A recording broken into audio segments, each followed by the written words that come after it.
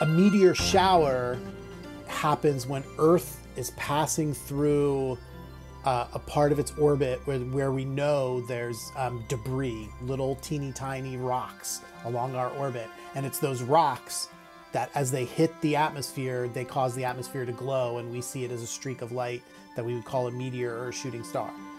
So the Perseids is pretty well known because on the night of the peak in August of the Perseids, in a typical hour, you might see 50 meteors. So it's usually a couple of days, and so August 11th and 12th will be the peak of the Perseids this year.